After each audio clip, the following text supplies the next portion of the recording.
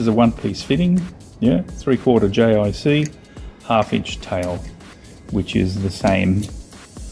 I mean, that's a 1/2" tail, 3/4 JIC female, 1/2" tail, 3/4 JIC female. JIC is the thread designation. Okay, quite common here in Australia and in the US. With the one-piece fittings, first of all, the shell is pre-crimped onto the tail. Okay, and then the beauty about that is all you need to do is push that fitting onto the hose.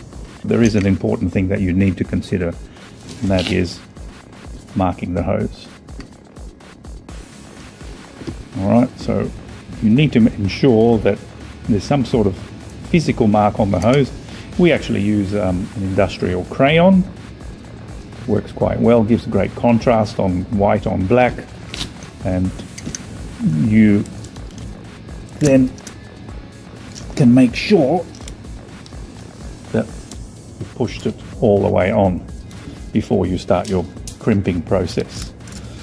Okay, also if things do move during the crimping process, you'll have physically a telltale mark that actually tells you things have moved.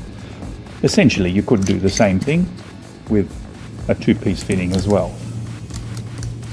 Alright, so as you can see, the engagement depth is very similar, yeah, on both shells.